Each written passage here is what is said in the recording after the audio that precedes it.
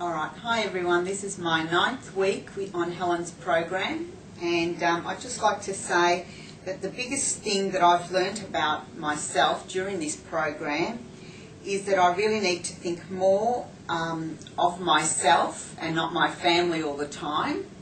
And if I do put the effort into thinking more about myself and giving me at least an hour out of the 24 hours in a day to do something for me, like exercise, or really think about, how to, what to cook to suit the family and myself, I find that that's been the biggest challenge for me, is to really sort of take the time to stop and think about what I'm doing.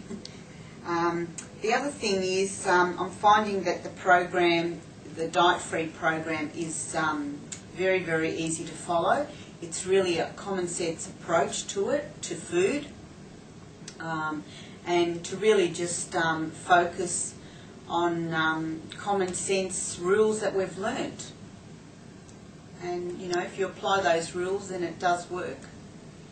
And the other additional comment I'd like to make is that with very little effort and a bit of discipline, you can achieve your goal. You just have to really want it.